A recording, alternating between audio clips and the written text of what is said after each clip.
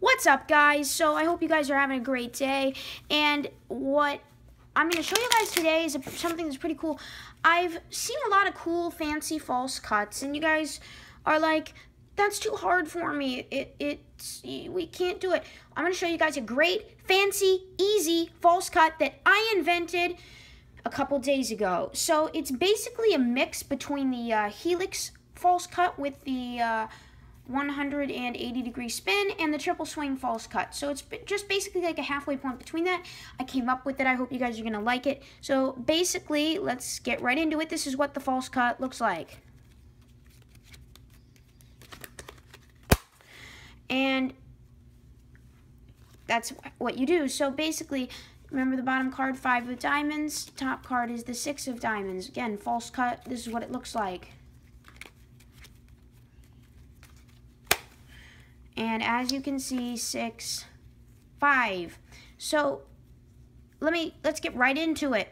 You're going to hold the cards with your 3 fingers on top, pointer, middle, and ring, your thumb on the bottom. And basically all you do here is swing cut a portion of cards as far as you can with your index finger. Grab it. Now as you come over, you're just going to flip it just like this and break off another portion.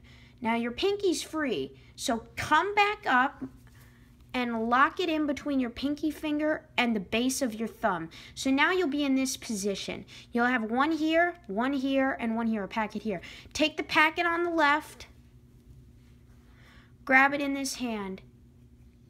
Now what you do is you flick both wrists like this, and as you do that, grab with your middle finger and thumb this bottom packet.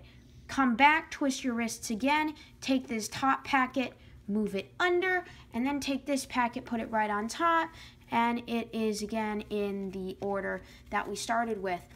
So if you guys need a little bit more help on that, I can show you. One more time.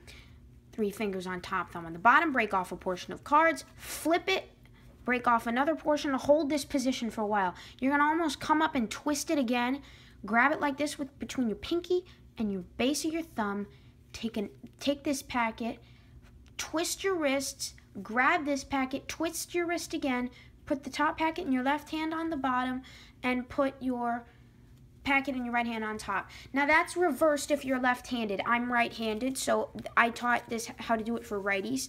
So, but if you're a left-handed person, then this is basically just what you do. You're gonna swing cut and under pinky, and take another portion, kill your wrists, take this, move it to the bottom just like that, put this, and then put this right on top just like that. So that wasn't a really good explanation because I'm not really good at doing anything left-handed. So just basically kind of reverse what I do. If I was holding a packet in my right hand, hold it in your left hand. That's that simple. So I hope you guys enjoyed the false cut. If you want to see more tricks, please suggest them in the comments below. I'm really looking for tricks. I had a hard time finding these, but Hester does a great job. Go and subscribe to Hester23BearsCH, and go check out my last video also with the great Bible verse of the day. I hope you guys are gonna do great tonight, and I will see you guys next time. God bless your day. Bye-bye.